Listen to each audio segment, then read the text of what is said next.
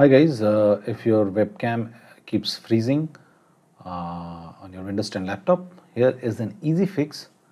Just search Regedit in the Windows 10 search box. Now open registry editor.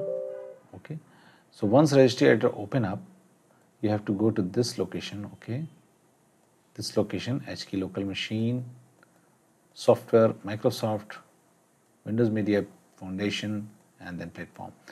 I have pasted this path in the description of the video given below. Just copy and paste this path. Okay, and the address bar of the registry editor. Hit enter. Now once you reach inside this platform, okay, we have to create a .32-bit value here. But before doing anything, it's better to keep a backup of the registry editor so that if anything bad happens, you may revert the changes. So for that, just click on File, click on Export, and create a backup. Okay, save it so that if anything bad happens, click on File and import that backup. Now what you have to do, right click, choose a new, and click on .32-bit value.